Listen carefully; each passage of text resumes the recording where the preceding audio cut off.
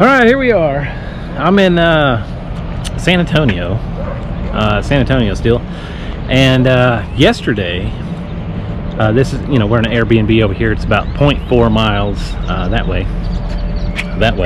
And yesterday, I took the adventure of running this way, and I hooked on down to the water, and there was all kinds of big overhanging trees and just gorgeous weather. Here's a guy.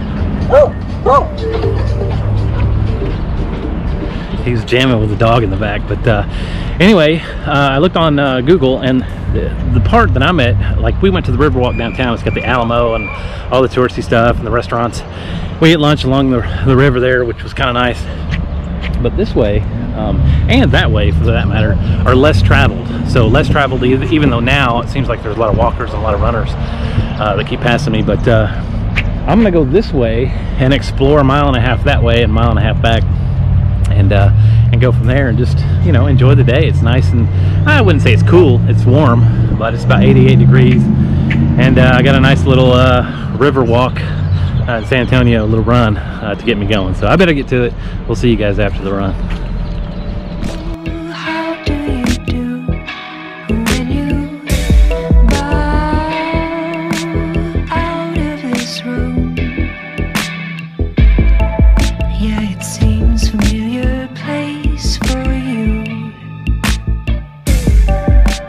Tell me how it feels.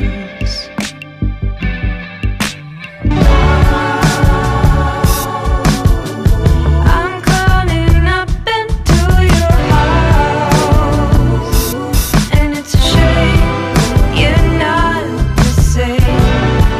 You're good and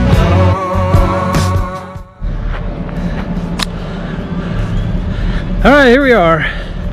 I ran that way this time, and when I ran that way yesterday, I don't know, I found these railroad tracks.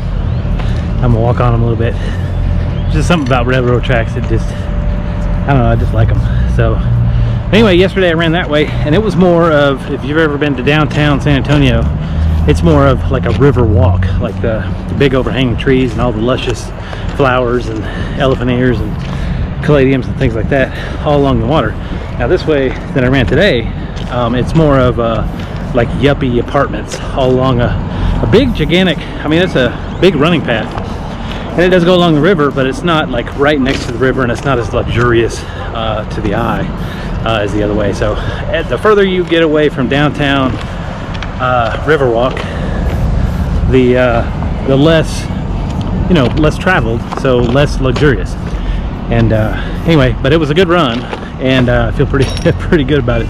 Now, I did forget at the beginning of the video, I know a lot of you are still tuned in, but I did forget my weigh-in. My weigh-in was this morning, and I'm happy to report, kind of afraid a train's gonna come, I'm happy to report that I did lose a pound from last week. So my goal weight this Wednesday was 229, and my actual weight was 227. So I started this journey 21 days ago. Today's day 22, and I started out at 235, went on the vegan diet, fruit till noon, a couple of skips here and there, but for the most part I'm getting to the point of the vegan diet to where you don't want to eat a lot throughout the day, because you're giving your body the nutrients it needs, and it's telling your hunger a little switch, hey, I'm good, I don't need any more. So that's the good part about going vegan, is once you give your body the nutrients it needs, it doesn't need a lot. So it's kind of counterintuitive to what people think. People think vegan, they think, oh my goodness, how can you just eat salad and fruit all day and blah blah blah, aren't you hungry? And it's the exact reverse of what you think. You are not hungry. But anyway, I'm pretty happy about my weight. I didn't know if I was gonna lose another pound. I was kind of cutting it close there, but 227, so that's 8 pounds since I started this journey. So I want to go from 235 to about 195-ish, and I'm on my way, so it feels pretty good. And next weigh-in will be next Wednesday, and it should be a good week. Running here tomorrow, going to SeaWorld, and then down to the beach by Corpus Christi, and see what kind of trails and journey I can get into down there. So good luck on your day, whatever's out there, and we'll see you guys tomorrow. It's a good day.